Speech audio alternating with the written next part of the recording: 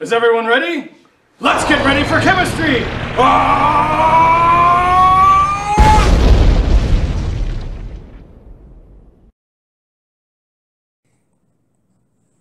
A textbook definition for solute would be not terribly helpful. The substance dissolved in a given solution, so if you already know what you're doing, the definition is perfect. The definition for a solvent, then, is also not terribly helpful. So again, if you already know what you're doing, if you already know what solutions are and how they work, then this definition is great. But if you don't, then you need something more practical. And having a more practical definition is going to help anyway.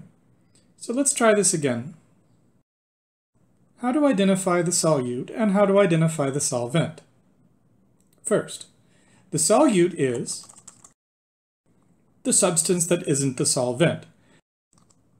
The solvent then is, and at this point a lot of you are thinking, the substance that isn't the solute, but then that would be a circular argument and that's not helpful. So the solute is whatever isn't the solvent. You're only going to have one solvent in a given solution. So identifying the solvent is more helpful than identifying the solute.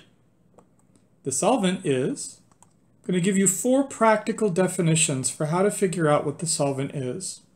The first is probably the most common, at least in inorganic chemistry it is. If you have water, water is the solvent. And it doesn't matter what it looks like. Water is almost always the solvent if water is present. As a matter of fact, I can't really think of a single situation where water is present but isn't the solvent. The solvent is the substance present in the greater quantity, so whatever there's more of, that's going to be the solvent. The reason for that is you have to have solvent forming cages around the solute to keep the solute separated from each other. Now, when we talk about greater quantity, we're not talking about grams. Quantity in chemistry is measured in moles. So make sure that you're looking at the number of moles and not the number of grams.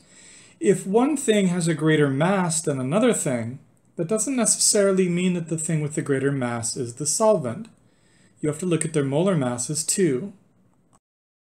You can look at the grammar of the problem as well.